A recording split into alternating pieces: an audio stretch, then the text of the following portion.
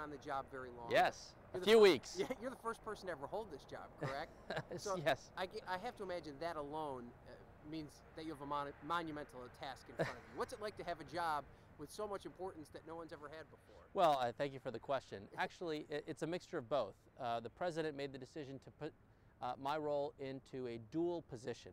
So I've served as the Associate Director for Technology in the White House Office of Science and Technology Policy. That's been around for about a decade or two. What's new is the notion of being the Chief Technology Officer, and that has been to build upon the success of what the President saw throughout his campaign that he's been talking about for quite some time, actually, and that is to harness the power and potential of technology and innovation into the fabric of our nation's policymaking, into our economy, and so forth. And I would imagine that this is really a marked change in where we're headed as a country, that technology really has to have a seat at the table in terms of policy discussions because it's so integral to implementing those policies. That's exactly right. There isn't a policy decision today that doesn't have some component of technology that's involved. For the most part, you use technology to basically implement a strategy that's already been developed. Now what the president said is that he wants the technology aspect to be part and parcel of the policy-making process on the front end. I want to ask you about this DTV transition because we're obviously immersed in it. Yes, and I thank NBC12. I saw the call centers and the capabilities coming in on Friday night. Thank you for doing your part. Yeah, we have people around the clock. But it's interesting that you bring up those phone booths and the calls that we're taking, because one of the questions that we get probably more than anything is, why was this necessary? I got TV without a problem for 25 years, and now all of a sudden you've flipped me upside down. I know it wasn't a decision made with this administration, but it's a very important decision. Why it needed to be done? That's a great question, and I thank you for asking it. If you think about it, the United States has a lot of assets that we'll be using to be competitive in the next decade and beyond. One of those assets is spectrum, the air. It turns out that our broadcasting system, when it was using the analog waves, took up a lot of room on that highway. And frankly, we were not able to take advantage of all that you could do with that space. But by advances in technology, you could deliver 4 times as many channels using the same amount of frequency. So what we were able to do is, about several years ago, we said, how much would the market value that air if we could transition it from the analog to the digital spectrum? And could you imagine?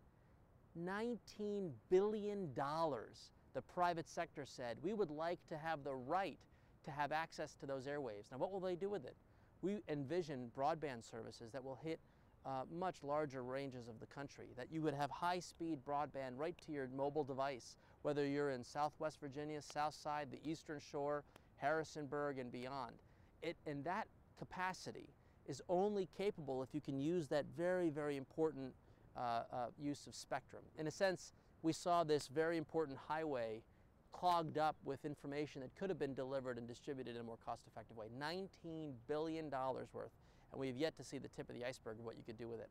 The last question I have for you, and it's more of a symbolic one, but I think that you could speak to this, is there was quite a bit of scuttlebutt when the president moved his weekly address from a radio address to a YouTube address. Yes.